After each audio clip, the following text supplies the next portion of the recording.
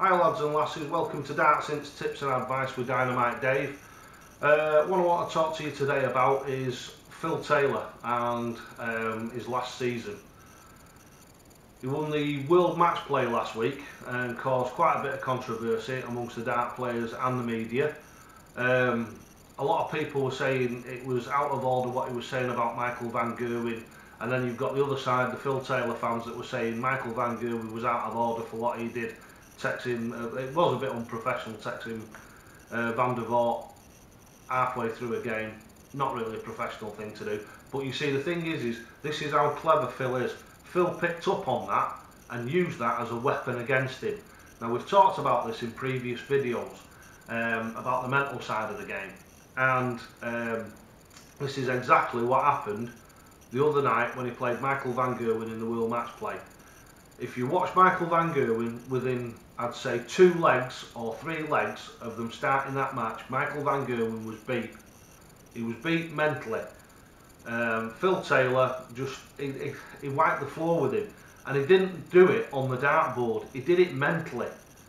And that's what Phil is. He's an absolute master of this game, of both sides of it. He's a master of playing the darts, and he's a master of the mental side of the game as well. He will do, if you watch Phil Taylor, he will do different things in different matches that he knows. He's studied the people that he's playing, and he knows what gets to him, and that's what he does.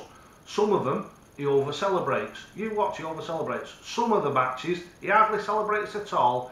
I've seen him when he's got a 9 darter and he hasn't really celebrated that much, and then I've seen him on other games where he's got 140, or he's took a big outshot out of 100 plus, and he's done a big celebration, and he knows that that is what gets to his opponent.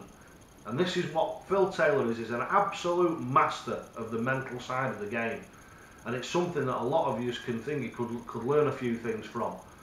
When you go out to play your matches, celebrating, there's nothing against it. There's no rule saying that you can't celebrate in any which way you want. When you've thrown the darts, until you've took the darts out of the board, that hockey belongs to you. And so if you want to do a tap dance up and down it, there's nothing nobody else can do about it. You're entitled to celebrate in whichever way you want. And this is what Phil does, is he mentally crushes his opponents. And a lot of people, before they even get on the stage with Phil Taylor, because of his reputation and what have you, are beat before they even start against him. And this is what Phil is a master of. Hopefully this is going to create some form of discussion. If you're watching this on YouTube, don't forget, thumbs up, like it, subscribe, put some comments at the bottom. Let's get a bit of a discussion going. Exactly the same on Facebook. If you're on Facebook, we might be on one of the darts forums, having a bit of a chat about it. Get some comments down. Let's get a bit of a thing going. So, as I say, Phil Taylor, his last season, I think it's going to be something really to watch out for, and I think that this mental side that he plays and is so good at, I think this will ramp up and up during the year. And I'm hoping, because as you can see, I'm a massive fan of Phil's. These are only 3 of the shirts that I've got many of his shirts. Hopefully he'll go out exactly the same way as he's been playing.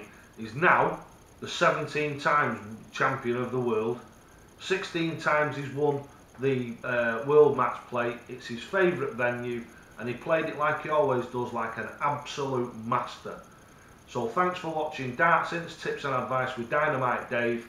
And don't forget, lads and lasses, as I always say, toe to the hockey. You only ever get out what you put in.